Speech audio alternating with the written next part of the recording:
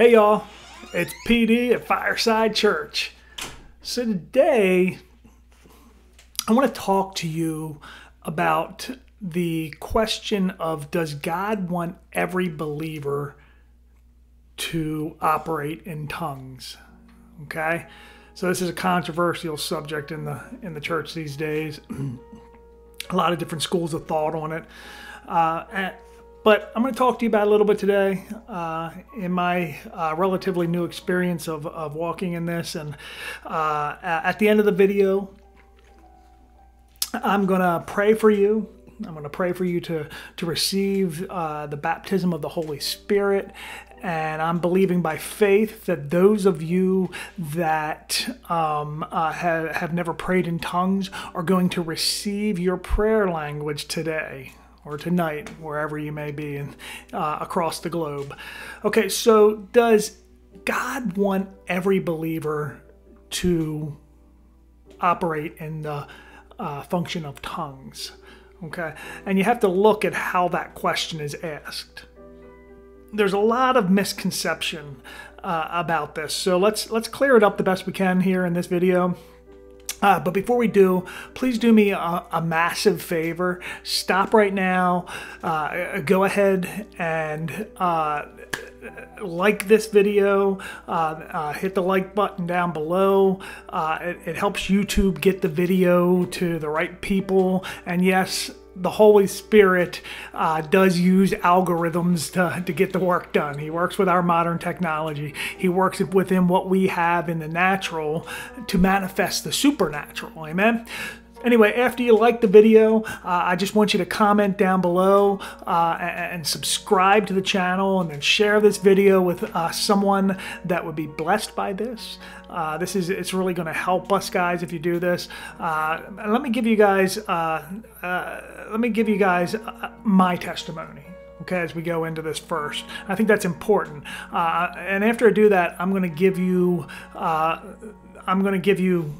examples in the Word of God, why I'm fully convicted and fully convinced that God wants every believer to be filled with the Holy Spirit and to pray in tongues. Okay, so I got saved years ago. I grew up in the church, but I never really, I think, reached a point of salvation until I was in my adulthood, even though I may have said certain things growing up in religious ways. I don't believe I fully accepted until I was in my adulthood. I actually spent a small stint for a few months in jail in my early 30s, because at that time I had no relationship with Jesus Christ, even after growing up in a Methodist church up until I was age 20. And off and on, throughout my 20s, I was returning back to that church, that same church, and other churches like it.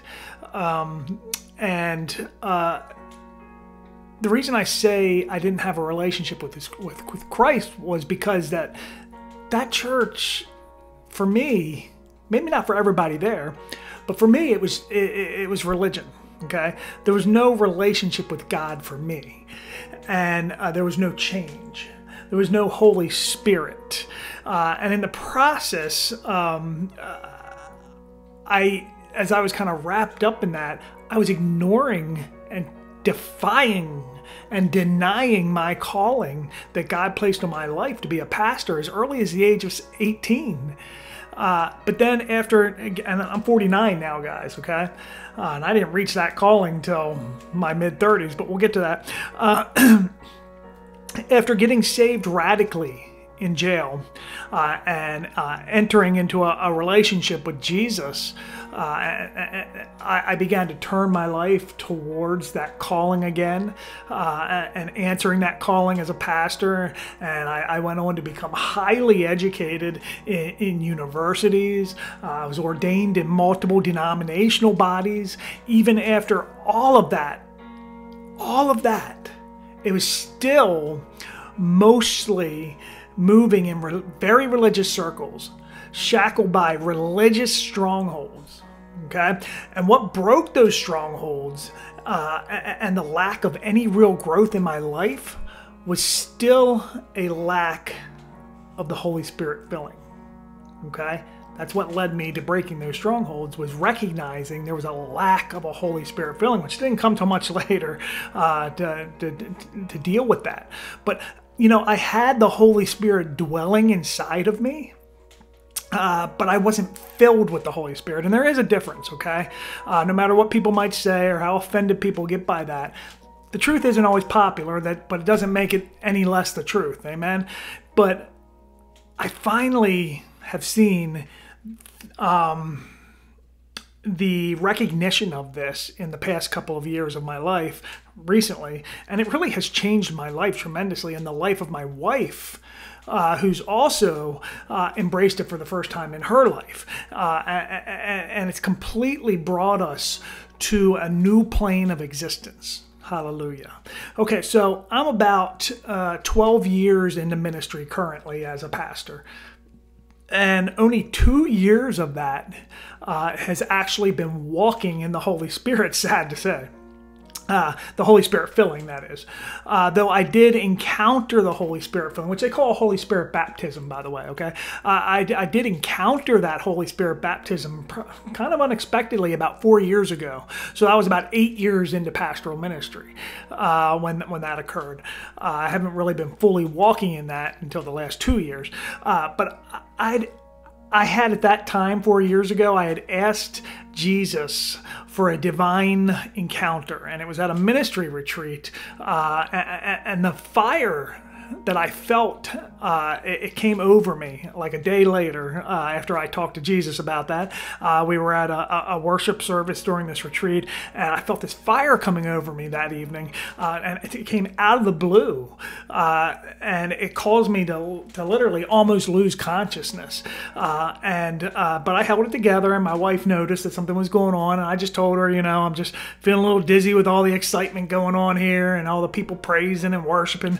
But, you know, I wasn't only lying to myself. I was lying to my wife, but worst of all, I was lying to myself and probably lying to God, I guess you could consider. But, you know, I know that I've received the Holy Spirit baptism because my spirit man had wanted it for some time. And I knew it deep down, that's what was going on. And I'd asked God for a divine encounter, right? And God knew, I think he knew in my spirit what I was asking for. And God knew that, you know, in what we would call the unconscious, that's what the spirit man was asking for. And he gave it to me. And that night, you know, there were syllables that started bubbling, you know, up in my mouth and out of me in my mouth. But, you know, I held them back. You know, I was still at a place in ministry that any overt signs of this Holy Spirit baptism, it wouldn't be welcomed, okay?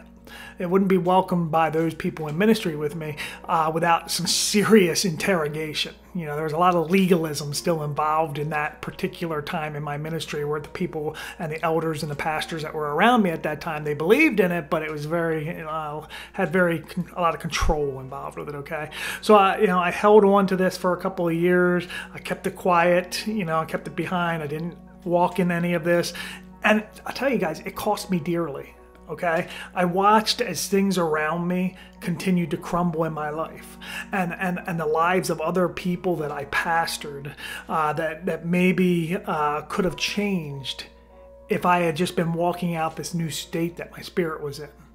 And yes, you know, sometimes it would overflow in me, and miraculous healings would occur, or prophetic words would come out of my mouth and be confirmed, or that things would happen that I was saying, and it would be, you know, confirmed as legitimate, and you know, and some tongues would quietly spill out of my mouth in private prayer, which I was still hiding from my wife even, and so, you know, things were brimming over and they were brewing in my spirit, and I really couldn't hold it in any longer. So about this time, in around 2020, I told my wife, you know, kind of what was going on.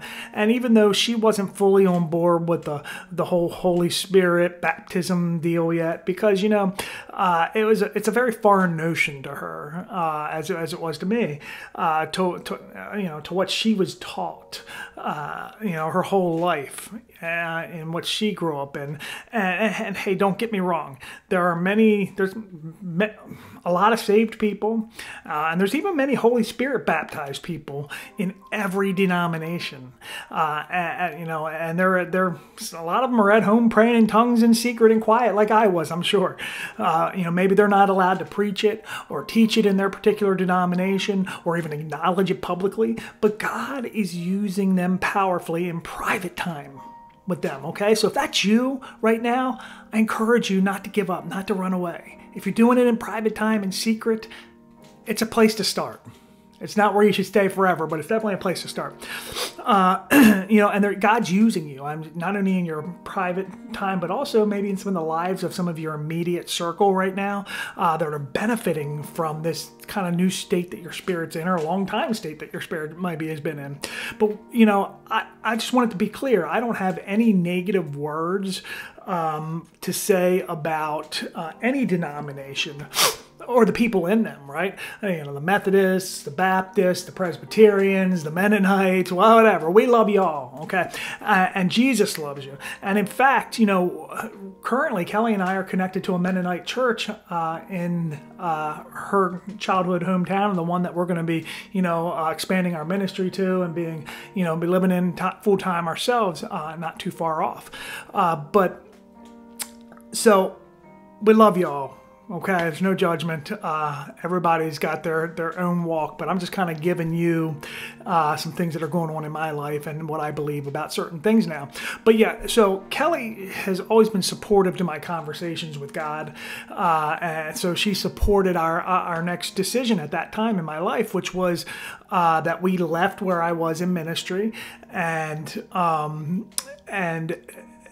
we took on some roles that allowed us to begin observing more of this new walk in the Spirit. We started kind of just helping some local pastors here in Myrtle Beach, wanting to plant some churches, and these pastors, these churches were particular ones that were more sensitive to the Holy Spirit filling.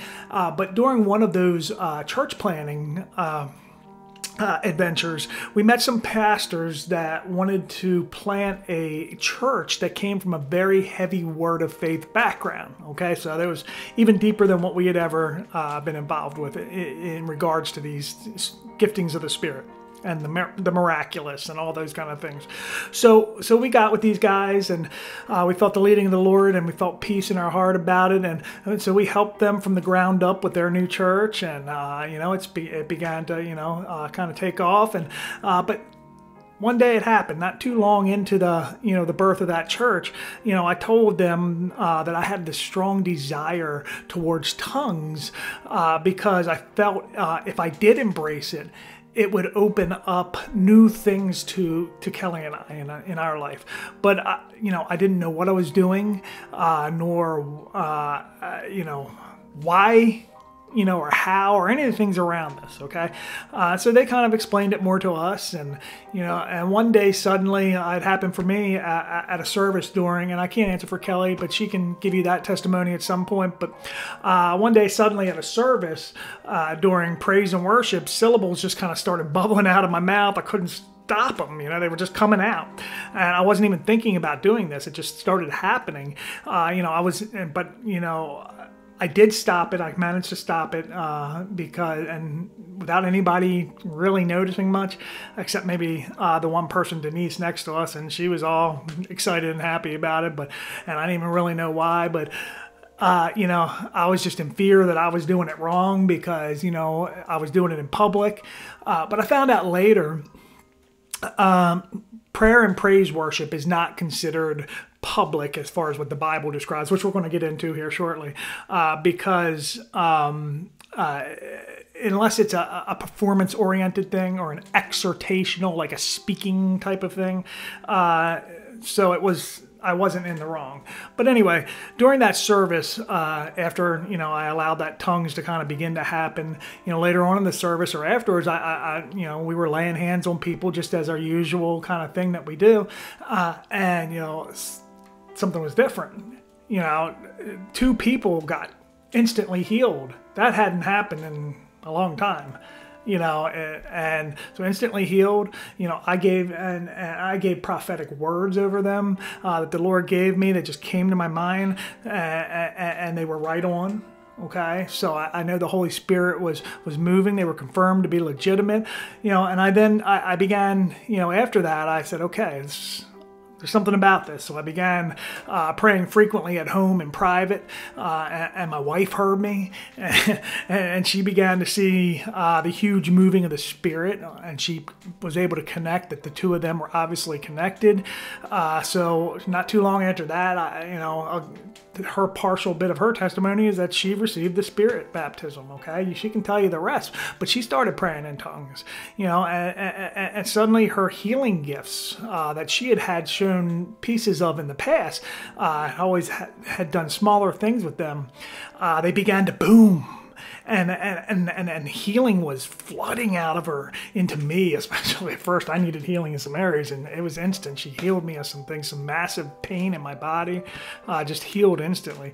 She would, and then she was doing it with other people, and I literally saw her pray tongues and lay her hands on a dead man and pray in tongues, and he came alive again shortly after being pronounced dead at the scene of his collapse in a church service. Okay, our home life completely transformed, y'all. We started getting dreams, visions, words of knowledge, healing people ourselves on a regular, even raised a baby from the dead too. Oh, God, that would have came in handy years ago, y'all. It really would have, when I had to officiate the funeral of a 6-month-old baby and find a way to comfort a grieving family. What if I could have just raised that child?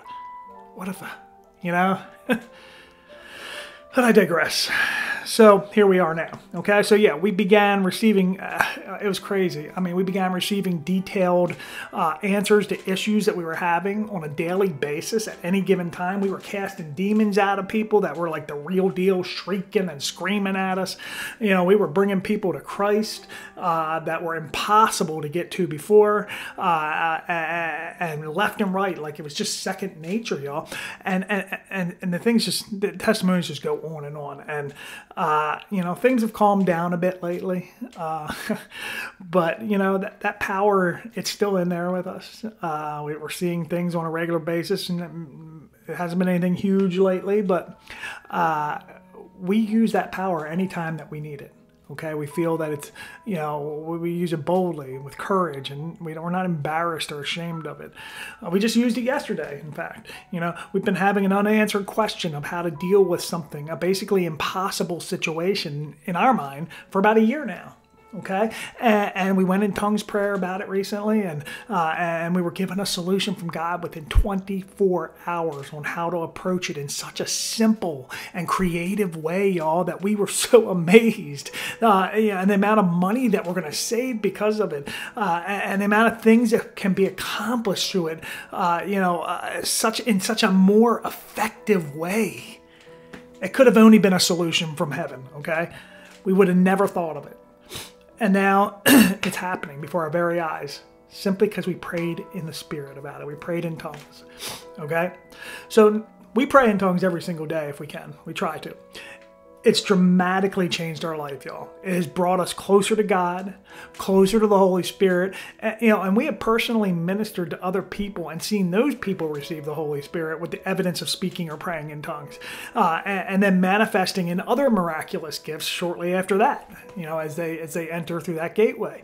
And I sort of see like tongues as a gateway. That's why I said that. But I know that if God did it for us, okay, and He did it for them, God will do it for you too. And He confirms that in His Word. Okay, there's a couple things we need to establish, though, if we're going to talk about how to pray in tongues, and what the difference between praying in tongues is and speaking in tongues. And that's important, okay? So first thing we need to realize is that 1 Corinthians 12 talks about speaking in tongues. This being the ability to speak in a language not understood by the person speaking in it, okay? But the Bible actually says in 1 Corinthians 12, verse 10, is what you need to look at, okay? To another is given different kinds of tongues. So the actual translation in the King James is a different kind of tongues, not just speaking in tongues. So we already know just off from this verse alone, okay, that there's different kinds of tongues. And I know that there's a lot of confusion here because people say, well, it's not God's will for me to pray in tongues, Pastor Dave, okay? But you need to understand, and I want to separate this in your mind, okay? You got to separate this in your mind. Praying in tongues is different than speaking in tongues, okay? And we're going to go into a little bit more detail about that shortly, and I'll give you more verses that you can write down and research, okay, to understand this. But just know that there are two different things, okay? There's two different ones, praying in tongues, speaking in tongues, right? And this is not the unknown tongue that's given to believers of the baptism of the Spirit. It's not, okay? This is the gift and speaking in different kinds of tongues that you see in that verse we just referenced. So in 1 Corinthians chapter 12, you're going to see the gift of speaking in a different kind of tongues, an unknown tongue, an unknown language, or a tongue with interpretation, right? And this is not the same as praying in tongues. So let's go. Paul, talks about this in 1 Corinthians chapter 14. And if you look in verse 2, he says, he who speaks in tongues does not speak to men, or speak in a tongue, does not speak to men, but to God, okay? For no one understands him. So this is not an interpretive tongue. This is a prayer in tongues. So when you're speaking to God, you're praying. You're not speaking to men. When you speak to men, you're exhorting. You're speaking. When you're speaking to God, you're praying. So it's not an interpretive tongue. It's a prayer tongue.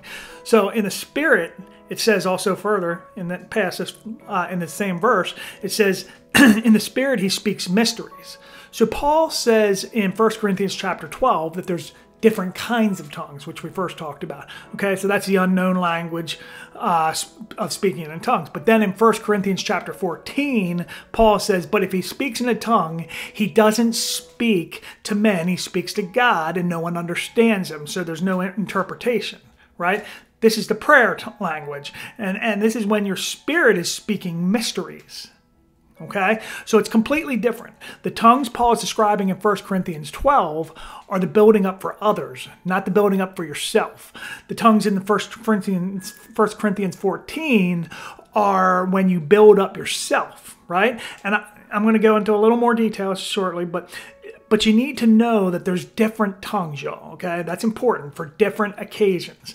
Now, in 1 Corinthians chapter 12, verse 28, Paul gives different ministries, right, for public gatherings. He talks about, the apostle and the prophet and the teacher. And he talks about miracles and gifts of healing and gifts of administration and things like that.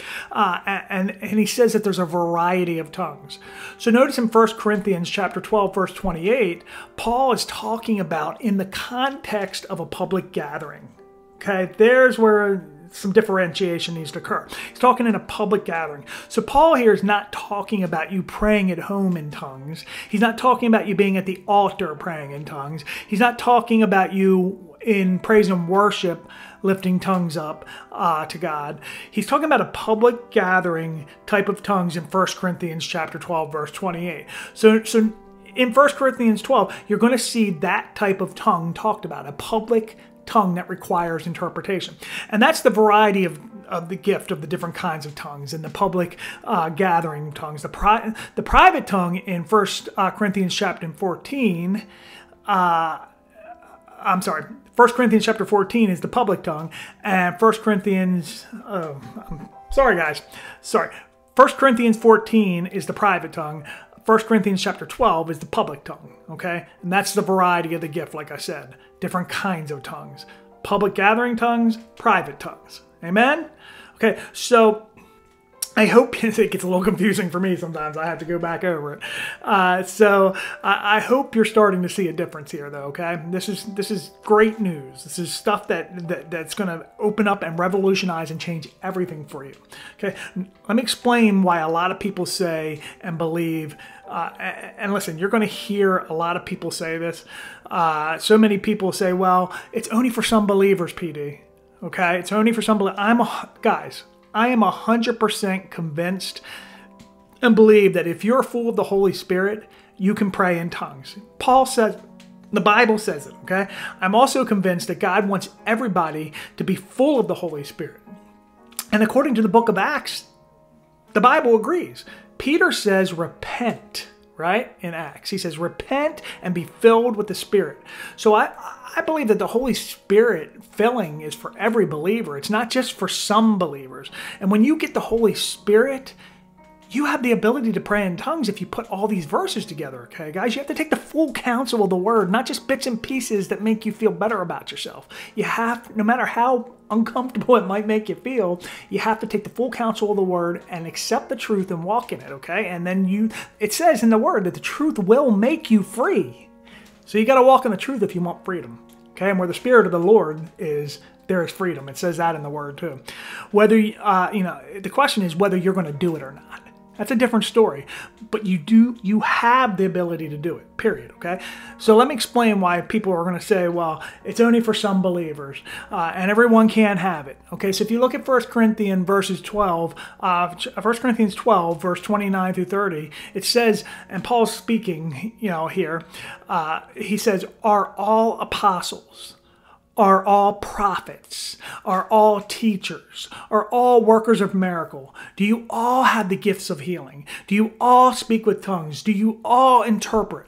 And guess what? The answer is no. But understand, Paul is talking about a public gathering, okay? Not your personal life. He's saying, listen, when we're all gathered, whatever, operating in these gifts, not everybody is operating in all gifts, okay? And so this has nothing to do with praying in tongues. It has to do with flowing in the gifts of the Spirit in public gatherings, right? Paul says, listen, not everybody's going to flow in these gifts. Not everyone's going to be an apostle, a prophet, a pastor, a teacher, speak in tongues, do the gifts of healing, interpret, whatever. Because everybody has different gifts in the public setting that they flow in public gatherings, right? So I know that, I know countless people who actually pray in tongues, but have never flowed in the gift of speaking in different kinds of tongues because it's a different type of manifestation, right? So Paul's not talking about tongues as a result of being baptized in the Spirit. He's talking about a public tongues, right?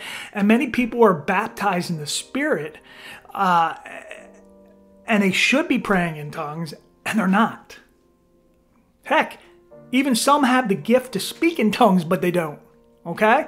I think it's a fear factor like it was with me. Some of you are like I was, for 2 years after being baptized in the Holy Spirit. You just need to open your mouth in faith and begin to pray in the Spirit. And hey, maybe in the process you'll speak in tongues and have that gift. But you got to first be praying in the Spirit like every believer should be doing. Like God, so you can be communicating these things with God, okay? And I hear someone say, but PD, wait, what about Paul saying don't speak tongues in public? Well, that's not what Paul said, y'all, okay? Let's look at what Paul said. If you look at 1 Corinthians chapter 14, verse 28, and I'm giving you Bible here, guys, okay? So listen, because it's truth, and the truth will make you free, and it's straight out of God's mouth. Okay, it's in the pages of His Word. Paul, inspired by the Holy Spirit, says if anyone speaks in tongues, 2 or 3 at most should speak. So Paul saying you should do it in public, that's what he's saying. But if you're going to do it in public, 2 or 3 at the most should be doing it at a time, right? And someone should be interpreting. If there's no interpreter, the speaker should keep quiet, is what he's saying. Especially in the church, in the public gathering, and speak to himself and God. Okay? And speak to hear that? And speak to himself and God. So praying in tongues is fine. It's the public speaking in tongues that has some rules and some boundaries, okay? At the altar quietly, in praise worship, in their private time at home, that's all good. It's all fine. Now, this doesn't count for praise leadership, okay? Because that is a public exhortation. If a worship leader's up there just praying in tongues the whole time he's leading worship, it kind of falls into that public, setting. But praise worship for the individual is like prayer. It's between God and the person, right? It's fine to be praying in tongues during worship as an individual worshiper. So Paul is saying, listen, if you're speaking in tongues over the microphone publicly in a public setting, a public gathering, you should have an interpreter, because what benefit will be if you preach an hour-long message in tongues, right? In Corinth, where he was talking, he was addressing the Corinthians, they were preaching full messages, y'all, in tongues. If you preach a full message in tongues and there's unbelievers out there and there's new Christians with no spirit baptism yet, or they're newly spirit baptized, not walking yet in the gifts, or they're unbelievers or whatever, they're going to think you're crazy. Okay, I did. I've been in it before, in situations that were very wrong. Okay, and I thought they were crazy. So we don't want to preach full messages, okay, public gathering, unless there's interpretation, okay? When we want to make sure if we're preaching in tongues, there's an interpreter. Paul's not talking about, again, he's not talking about the 1 Corinthians chapter 14, when he's talking about prayer in tongues, okay? And I'll give you more verses, things like Jude chapter 1, verse 20, Romans chapter 8, verse 26, Ephesians chapter 6, verse 18. Read those, okay? It talks about it more. It's not what Paul's talking about, because he clearly says he speaks in tongues, okay? And he said, and he says it in the interpretation in a way that is between him and God. It's a prayer is what he's speaking of. He doesn't talk about it in a public way. He said you're going to go up there and you're going to get up, you're going to preach a sermon in tongues, and no one interprets, and there's no point in doing that. That's what he was talking about in 1 Corinthians 12, okay? 1 Corinthians 14, though, in verse 23, he says, even so, if unbelievers or people who don't understand these things come into your church meeting, here we are again, guys, with a public gathering, and everyone's speaking in an unknown language, they're going to think you're crazy, okay? So we need to get that understood. He says, listen, if you're speaking for 2 hours in tongues on a mic, it's not going to help anyone. Okay, we got that? Make sure you have an interpreter. He says don't do it. He said you got to have an interpreter if you're doing it that way. But what we're really getting at is what he's talking about in the private tongues, okay? It's different if you're in a prayer time. If you're in a prayer time, even at a church, okay? Nobody's leading on a microphone. People are just sitting around praying, maybe even walking around a room, speaking in tongues. That's not what Paul's talking about, okay? Prayer is a private ordeal between a person, and God. And prayer, Paul's talking about speaking in a public meeting, specifically preaching in tongues. So I think we got that by now, but he's not forbidding them from praying in tongues. It doesn't say that anywhere. He's saying don't preach in tongues if no one interprets. But let's look at 1 Corinthians chapter 14, verse 18, where Paul says, I thank my God that I speak with tongues more than all of you, right? I speak in tongues more than all of you. And some might think he's bragging, but he's making a good point. He says, yet in the church, I would rather speak 5 words with my understanding that I might teach others than 10,000 words in tongues, right? So Paul says, I speak in tongues more than all of you, but I don't do it in the church. So Paul is saying, where do I do it, right? Where do I do it? You guessed it. He does it in his private prayer time. Paul is speaking in tongues in his private prayer time. He's praying in the Spirit in his prayer time. And we know this because later on, Paul's going to tell us that we should pray in the Spirit. So Paul's distinguishing the difference again. Y'all, I hope that I'm convincing you that there's a praying in tongues and there's a preaching type. I hope you're getting that from me being kind of repetitive and going over this in such depth. There's a preaching type and a public type. A public, which is a public type, and there's a prayer type, okay, which is a private type. And I like to separate them, okay, for the sake of understanding. So the question is, when should we pray in the Spirit? Remember, every believer has access. If you have the Holy Spirit, you have access to praying in the Spirit. And I mentioned Romans 8:26, which says, likewise, the Spirit helps us in our weakness, for we do not know what to pray as we ought, but the Spirit himself intercedes for us with groanings too deep for words. Amen. Thank you, Lord. Thank you, Lord, for your word, right? So when you're praying in the Spirit, your Holy Spirit that's in you is speaking through you. He's praying through you, past your unbelief, past your doubt, past your worry, past your anxiety, right? And the Spirit of God is actually praying through you. And this is very powerful, isn't it? Most of your prayer time really should be praying in the Spirit, if I can go as far as to say that, okay? And I'm preaching to myself on that a little bit, okay? It's something I've been telling myself lately, and God's been telling me, because right now I'm still at like, probably like 40% tongues, 60% not tongues. And I really should get that to 90% tongues and 10% not tongues, because I'd rather pray the things the Holy Spirit has to pray than my own self, because sometimes I get in my own flesh, and they don't get me anywhere, y'all, okay? Let's literally, I prayed in 60 seconds in tongues the other day and ended up within minutes, my brain was flooded with probably 2 years worth of sermon material that normally takes me weeks to come up with one sermon, okay? 2 years worth of sermon material. And what about Jude chapter 1, verse 20, right? It says, "But you, beloved, building yourselves up in your most holy faith and praying in the Holy Spirit." Right? So what does it do? It builds yourself up. Praying in the Spirit is working out for your spirit man, right? And then there was Ephesians chapter 6, verse 18 we talked about, which says praying at all times. And you guys, this is Paul writing again. And he says praying at all times. The Spirit with all prayer and supplication. To that end, keep alert with perseverance, making supplication for all the saints. So what is Paul saying here again? Praying in the Spirit at all times. It's not just a one-time thing, okay? It's praying in the Spirit at all times. One of the reasons why people have a hard time praying in the Spirit is they overthink it. I know I did. They think, oh, that's just me. Oh, I'm making it up. Listen, I don't care what it sounds like. Don't let the enemy lie to you, okay? You know, much of my prayer time is in tongues, and I'm working on it being more, right?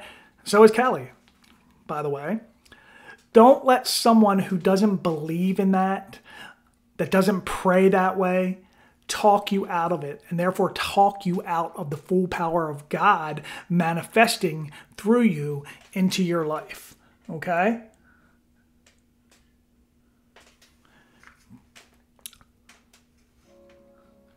And the lives of others. Because it will affect the lives of others as well if you're not praying for them in the Spirit. Listen, don't listen to people that aren't full of the Holy Spirit. Okay? Or people that don't pray in tongues. And don't have those people try to teach you about praying in tongues, or whether to do it, or how to do it, or not to do it. How are you going to have someone that doesn't pray in tongues try to talk you out of it? You know, this is one of the most amazing, life-changing things that you'll ever accomplish in your walk with Christ. You don't want to squash it, y'all. Okay? The Bible says when you don't know what to pray, pray in tongues. Now, how do you know that God wants to give you, how do you know that He wants to give you the Holy Spirit tonight, the filling of the Holy Spirit? And how do you know He wants to give you the ability to pray in tongues? Because the Bible says it, okay? The Bible says in Matthew chapter 7, verse 9, it says something very important. It says that you parents, if your children ask you for a loaf of bread, do you give them a stone, right? Do you give them a stone instead? Or if they ask for a fish, do you give them a snake? Of course not. So if you sinful people know how to give good gifts to your children, how much more will your Heavenly Father give good gifts to those that ask? Okay? Is the Holy Spirit a good gift, y'all? Sure, I think so. Is praying in tongues a good gift? Absolutely. The Bible talks very highly of it. Okay? So you got to know that God wants to give you this. If you ask for it, He wants to give you to it. He wants to give you it because it's in His Word. And the things that are in His Word, He upholds. Okay? So I want to lead you guys in a prayer as we close out here. A prayer for you to receive. Okay? And then I'm going to pray for you. So I want you just to kind of clear your mind, put down everything, put down your phone, don't be distracted, okay, unless you're watching on your phone, and that's okay. But just get the distractions out of your way, okay? and repeat this after me. And I'm going to try to slow this down a little bit for you, but if you have to, just go back and listen to these last minutes of the program, okay? I'm going to try to talk slow, but I want you to repeat after me. Father, you said, how much more will you give the Holy Spirit to them that ask you? Jesus, I ask you for the baptism of the Holy Spirit. And I receive this gift from you. Put your hand out. I receive this gift from you. Jesus, Father, Lord, Holy Spirit, you said that these signs will follow the believers, that in your name I will speak in tongues. I am a believer, and I receive this gift. This mighty gift of the Holy Spirit filling my mind, my heart, my body. And along with that, the evidence of other tongues. Thank you, Jesus. In your name, amen. So I'm going to pray for you guys right now, okay? Praise God. Amen. Okay, for those under the sound of my voice right now and willing to receive, I pray for you right now in the mighty name of Jesus that you would receive the Holy Spirit.